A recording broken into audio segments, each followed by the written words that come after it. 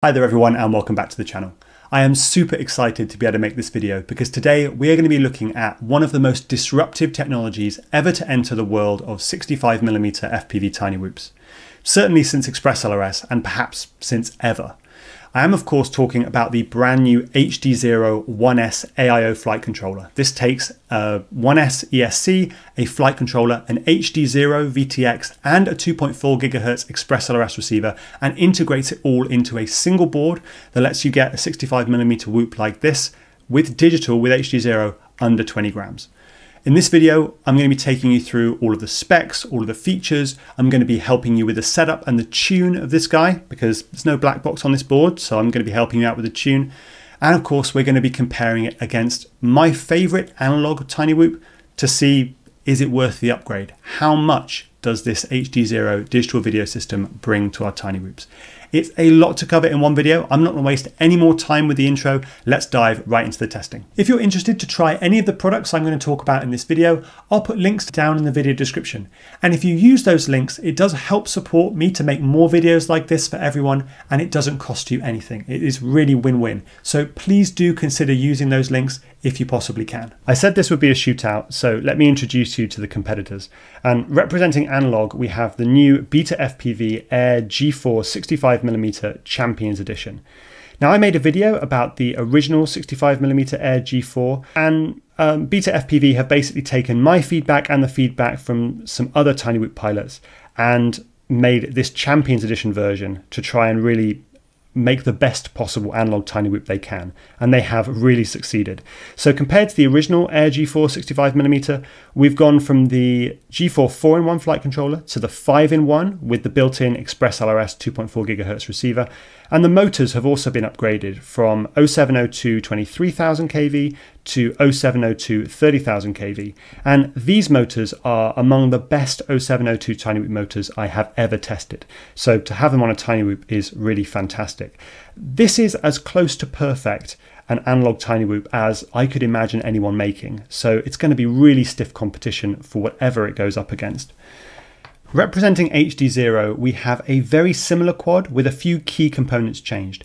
We're using the same motors and the same frame, but the flight controller has been swapped to the HDZero AIO, and the camera's been swapped from the BetaFPV CO3 to the HDZero Lux. Both quads are also using exactly the same props, the HQ Ultralight 31mm, so this should be a pretty fair shootout between analog and digital, so let's see how they do. Let's start by taking some weights, and the analog tiny whoop comes in at 17.76 grams. Dry. If you choose to fly with a 260 mAh LiPo, that brings it up to 24.79 grams, and if you choose to go with a slightly larger 300 mAh LiPo, that's going to come in at 26.04 grams. If we compare that to the HDZero tiny whoop, you can see it's a little bit heavier. This one comes in at 20.18 grams dry,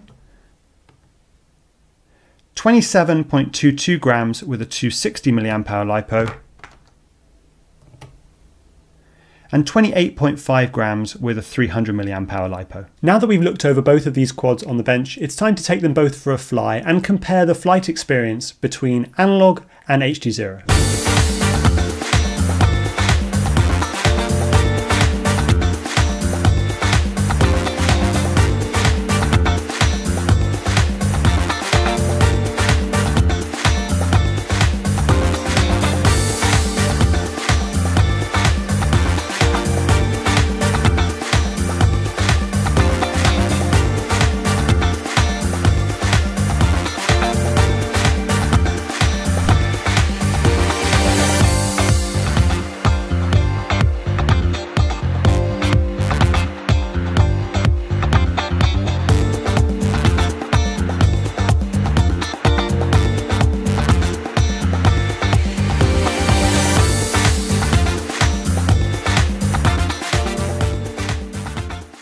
Hopefully seeing some flight footage from these two systems back to back has given you an idea of the difference in flight experience between analog and the new HDZero AIO.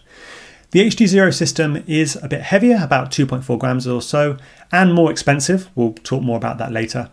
but that extra weight and cost does buy you a lot in terms of visual fidelity, clarity in the image, color accuracy, and low light performance. It is definitely noticeable when you're flying that you can see a lot more and that what you're seeing looks nicer and more realistic. So that is a big tick in HDZero's column in this test. Now let's take a look at the VTX output power performance of these two systems. While I have the HDZero AIO on the bench, I might as well measure the VTX output power. Now the board supports 25 milliwatts and 200 milliwatts output power, and I'm going to measure it by connecting it to my ADL5902 True RMS RF power meter. If I power up the VTX by plugging in a battery, the RF power emitted by the VTX will be detected by the ADL5902, and you can see the raw power output reading jumping up there. So I'll measure the output power on both the 25 and 200 milliwatt modes for all of the raceband channels, and after I've measured it, we can look at the data. So let's compare the VTX output power of the new HDZero AIO to the best analog AIO that I've tested so far, which is the BetaFPV Air G4 5-in-1. So the Air G4 5-in-1 on the 25 milliwatt setting delivers pretty much exactly 25 milliwatts across all of the raceband channels. And that's what you want. You want consistent performance no matter what channel you're on, so that you're always going to get the same experience of flying whether you're on raceband 1 or raceband 8. The HDZero AIO is also phenomenally consistent across all of the raceband channels, delivering almost exactly 40 milliwatts on all the channels.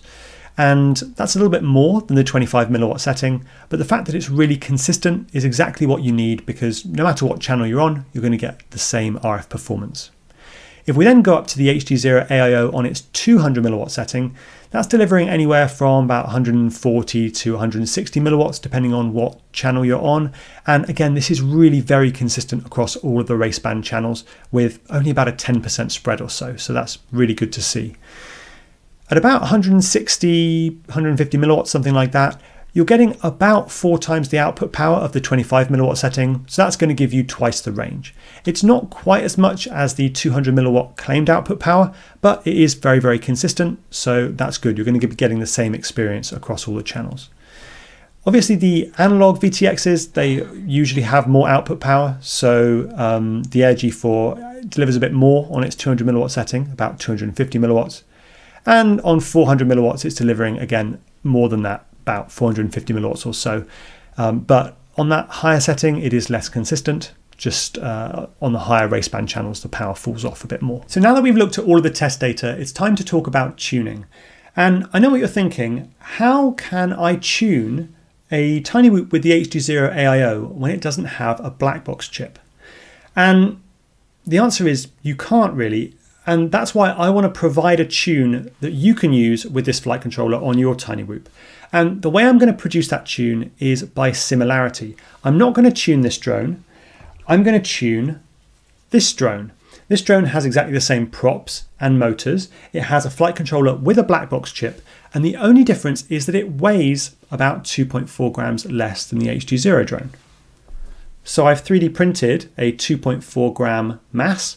And I'm just going to stick this mass onto this drone, and then we're going to be able to tune it, and it should perform exactly the same as the HDZero drone in terms of flight performance. After I've got the tune, I can just transfer it over, and I'll also make a preset for you guys to use in Betaflight as well. With this test mass now installed, these two quads now weigh exactly the same, to the nearest 100th of a gram or so. If you're interested in learning how to PID tune any quad for yourself, either a tiny whoop or something larger, then I'll put links down in the video description to my Betaflight 4.5 tuning guide, which is available in PDF format on my Patreon, and also I'll link to my video tuning series as well. If you're just after the preset, by now it's probably available in the Betaflight Presets tab. Just search AOS 65mm. But if for any reason it's not, I'll put details down in the video description. So now we come to the part of the video where we talk about pricing. And I'm British, so I hate talking about money, but it has to be done. Let's start with the analog system. If you're going to buy the Air G4 5-in-1 flight controller, that's going to set you back $50. If you add on the BetaFPV C3 camera, that's another $20. So the camera and flight controller is going to set you back $70.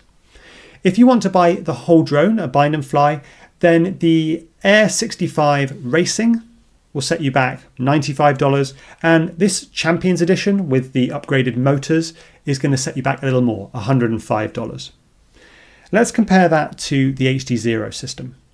So the HDZero board on its own is $99. And if you also want to add the HDZero Lux camera, that's going to set you back another $45. So we're looking at $145 for the camera and the flight controller, which is pretty much exactly double the analog system from BetaFPV. If you want to buy a bind and fly, something like the HDZero Mob 6 Race, that is going to set you back $190, which is near enough exactly double the Air65 cost for the analog tiny whoop from BetaFPV. Of course, this doesn't take into account the cost of the goggles, which is a whole different ballgame in terms of price. I would say that if you already have a set of HDZero goggles, then it's a no-brainer to pick up an HDZero AIO and a Lux camera and upgrade one of your tiny whoops to HDZero to try it out. I think you'll really enjoy the improved video quality from the system in a tiny whoop, and it'll make, whooping around the house even more fun. If, however, you're someone who is all analog and is thinking about whether to upgrade to HDZero and is thinking about it for tiny whoops, then what I would say is try and find someone who's already got the system and try it out and see how much you enjoy the HDZero system in terms of the quality of the video. If you really like it, then I would say with this new AIO, it might be worth taking the plunge and converting your tiny whoops over to digital. Now the weight has come down to a level where it's very close between analog and digital in terms of weight, unless of course you're building something super, super lightweight, but you can get the HDZero system under 20 grams quite easily. And at that point, it becomes really competitive with the sort of ordinary tiny whoops that people are flying around today. Let me know what you think down in the comments, and let me know what you think if you're a racer and also if you're not a racer, because I know that racers will be very concerned about weight, and rightly so. But if you're not a racer, maybe that 2.4 grams isn't such a big deal for you and you'd much rather prefer having the clearer video. I'd love to hear what you think. I hope you enjoyed the video and the comparison. And until next time, I wish you all very, very happy flying.